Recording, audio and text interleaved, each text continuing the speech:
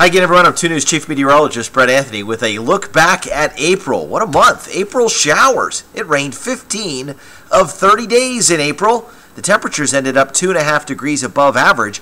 Our warmest day was 87 back on the 7th. The coldest morning, 36th on April 4th. Rainfall for the month about a ½ inch ahead of average, 4.10 inches. And since March 1st, we've had 7.81 inches of rainfall. So 2015 is starting wetter. If you look at last year in April, we had just a little over 2 inches of rainfall. March, about 2.5 inches of rainfall. When you compare that to normal, we were in a deficit heading into May, 2.5 inches. But this year it's different.